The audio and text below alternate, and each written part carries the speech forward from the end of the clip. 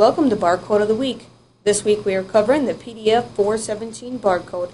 The barcode was invented in 1991 and is a stacked or multi-row barcode that has variable length and is bidirectionally decodable. It is the most widely used 2D barcode because of its accurate and inexpensive storage.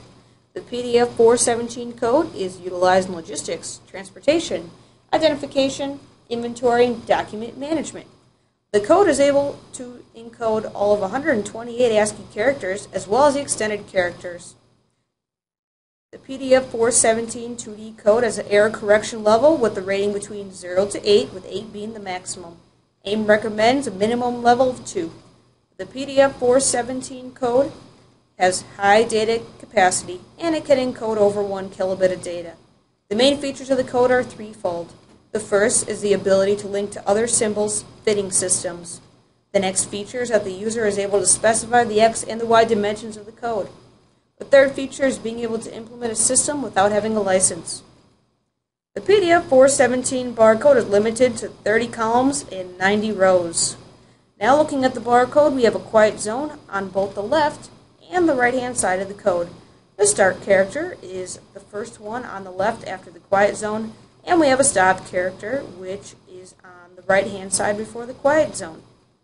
A start and a stop character help scanners and software decode the pattern. The left row indicator comes right after the start character. The left row indicator has code words, which is a group of bars and spaces that represent numbers, letters, and symbols. A code word might include a row number or the error correction rate. Each row within the code has the same number of code words, which is 4 bars and 4 spaces. The width of a code word is 17 times the width of the X dimension. A code word is printed using clusters. A cluster is a bar space pattern for each code word.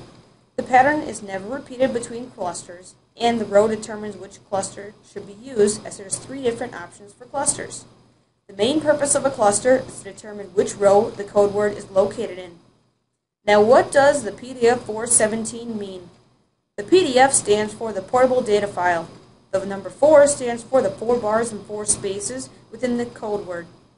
The number 17 stands for the 17 times the width of the X dimension.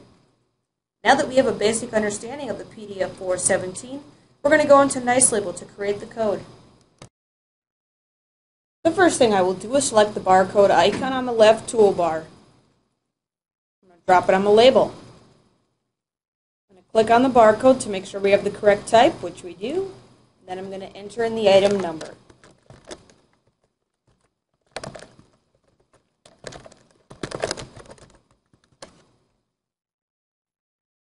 Before we create it, I'm going to define the code. And when we define the code, we have the option to increase or decrease the Y or the X expansion factor.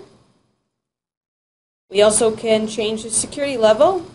Remember, AIM recommends a minimum level of 2. We can truncate the barcode if we like. And we also could select the aspect ratio. Now that my barcode is ready, I'm going to hit OK. And here it is. Here's the PDF417 barcode. Thank you for watching our video. The next Barcode of the Week segment will cover the Aztec barcode.